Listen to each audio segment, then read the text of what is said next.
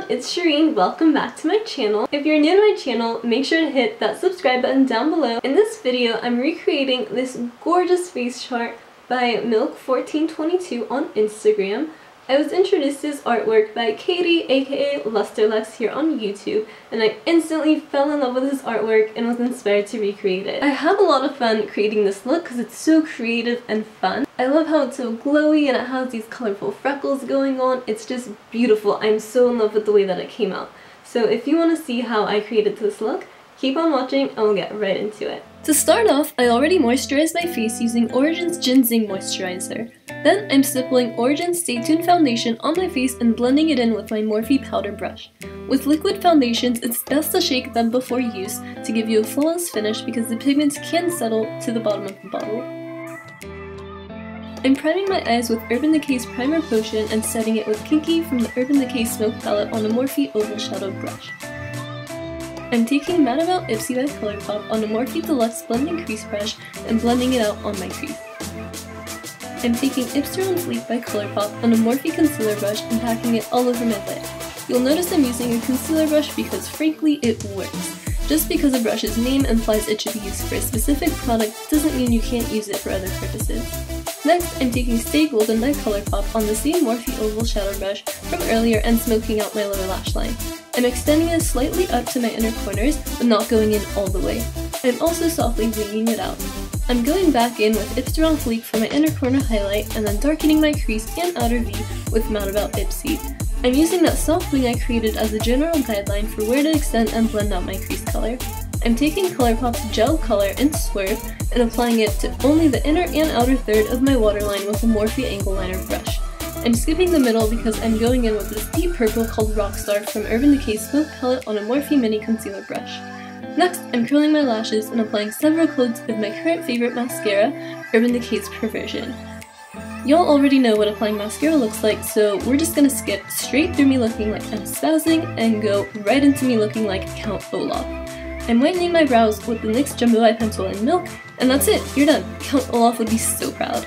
JK y'all, I'm using this as a base for a pressed powder.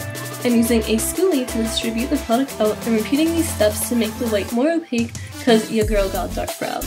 Don't worry if you accidentally get white on your brow bone, you can blend it out with your fingers. My camera didn't record this part, but I went over my brows with Stay Golden by Colourpop on a small angle liner brush, and I'm going over it with Rimmel's Pinka Punch lipstick on a Morphe lip brush. I'm heavily applying Tarte's Amazonian Clay Blush in Party on a Morphe bronzer brush to my cheeks and dusting it on the tip of my nose. I'm darkening the tip of my nose by making a heart shape with Colourpop Stay Golden on a Morphe Oval Shadow brush. I'm contouring with Chisel from Tarte's Pro Glow To Go palette on a Morphe Deluxe Shadow brush, starting right under my brows and taking this down the sides of my nose. I'm also packing this on my Filtrum, aka above the Cupid's bow, and contouring my lips. It's okay to be a bit more heavy-handed than usual with this because this look is very exaggerated. I'm dotting Tarte's Shape Tape Concealer under my eyes and on my forehead and blending it out with a Morphe Pointed Foundation brush. I love that this brush is tapered because it helps me get in the inner corners more precisely. I'm adding a couple more dots so I can make a V shape under my eyes to balance out my face, and I'm pressing some of the excess on my chin. I'm setting my face with the Laura Mercier translucent powder on the same Morphe Pointed Foundation brush, starting with under my eyes so they don't crease.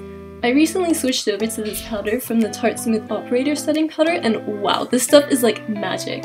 I can instantly see it mattify my skin, and it has this blurring effect where it smooths out any harsh lines on my face. I totally understand why practically every YouTuber is obsessed. I'm going in with this white cream paint from Rubies. I got it at Target during Halloween, and I'm creating white dots on my face with an actual paintbrush. The consistency of this product isn't the best, so I'm tapping it on and gliding it on, following the natural direction of my brow hairs instead of simply brushing it on to get the best opaque effect. I'm repeating this to make the whites pop.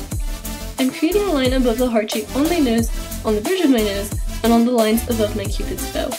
Then I'm making a large dot under my brows and smaller dots on my nose extending up toward my brow.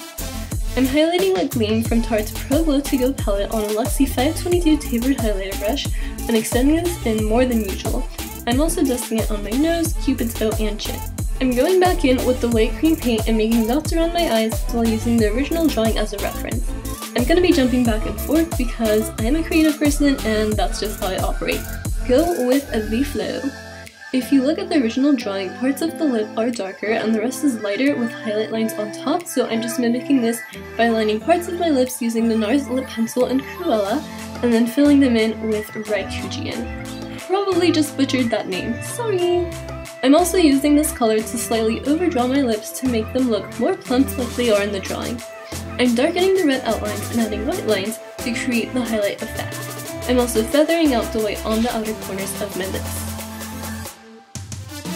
I'm going in with Clueless by Colourpop on a Morphe pointed liner brush and adding more dots on my face. This really makes the whole look come together. Honestly, these colored freckles are my favorite part of the look. They are so cute! I'm applying Makeup Forever Smoky Extravagant Mascara on my lower lashes. I do this last after my under eyes have time to set in order to prevent transfer under my eyes throughout the day. I'm also adding a few more coats of Perversion on my top lashes and going over the outline on my lips with a Morphe lip brush because #perfectionist, #creative people problems. Now, you could stop here, but I'm adding something extra to the look. I'm applying blush on my clavicles, aka collarbones, shout out the human anatomy class that I never took. And then I'm adding 2 rows of 3 dots in an arrow shape on both sides. And voila! All done!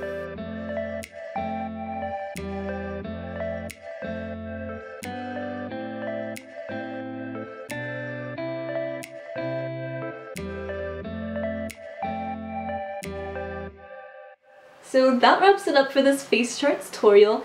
If you love this look, make sure to give it a big thumbs up and leave a comment down below letting me know what looks you'd like me to recreate next. I had so much fun recreating this one, and I would love to create more face charts in the future. Thank you so much for watching, and I'll see you all in my next video. Bye! Get that glow. Get that glow. Can I just look like this every day? I am obsessed. Obsessed.